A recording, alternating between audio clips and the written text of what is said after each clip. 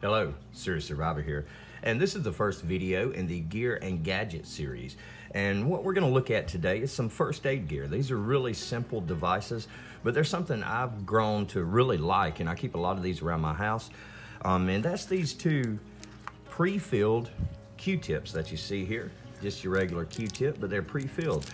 This one's filled with iodine, and this one is filled with rubbing alcohol or isopropyl alcohol disinfectant. And these devices, I've actually used them. My kids play football, you know, we're all active, and cuts and scrapes are a normal part of what we see around here.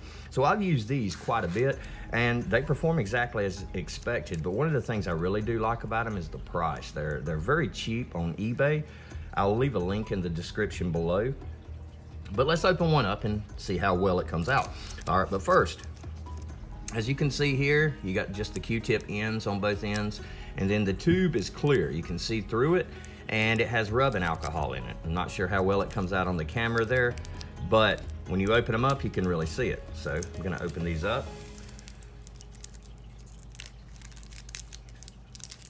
Now, it has a blue line on one end, and that's the end that you're supposed to pop open here. All you do is crack the tip right here, crack the tip, and then the alcohol will absorb into the Q-tip end, and you can clean your wounds. So I'm gonna crack it. Cracks pretty easy. And here we can see the alcohol rubbing here.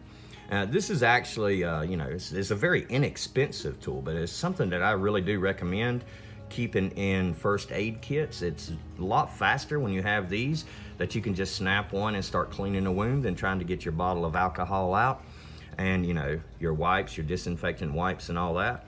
But they work pretty good. And here for the iodine.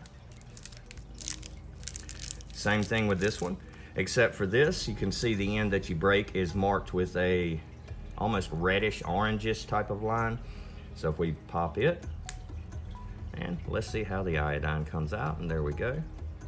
So you can dispense the product with the broken side here, cover the area, the exposed area, and then you still have the other side that you can come back and wipe off the excess with. So it's just two really cool little pieces of first aid gear that I like. I got an in-depth first aid video that I'm working on right now. Should have out before the weekend or probably early next week. And that's building a long-term first aid survival kit. And this kit's gonna be geared at giving us the equipment that we need to not only treat wounds in the immediate aftermath of any type of event, but to give us the tools and accessories we would need to help ensure the best health and to take care of emergency situations. But these are two things that I do actually highly recommend these.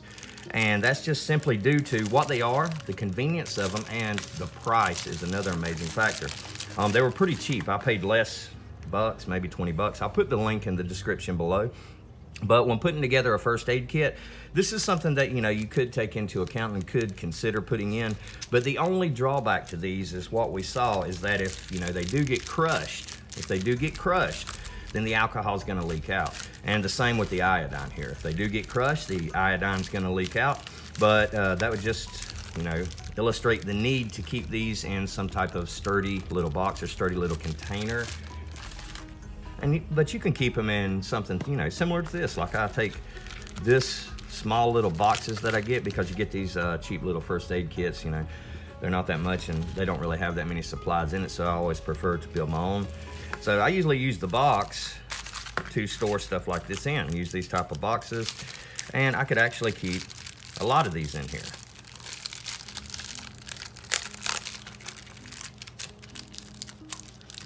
Keep them in here, keep them nice and sturdy, as we can see. And now with this, you know, you can just fold it. That's just something. You can put it in anything you want, but I would recommend carrying them in something like this so that they don't break open. But great little product. Check out the links in the description below. Got a lot more videos coming out on the Gear and Gadget series, so make sure you check out the channel, and thanks a lot for watching. Hope it helps. Serious Survivor, out.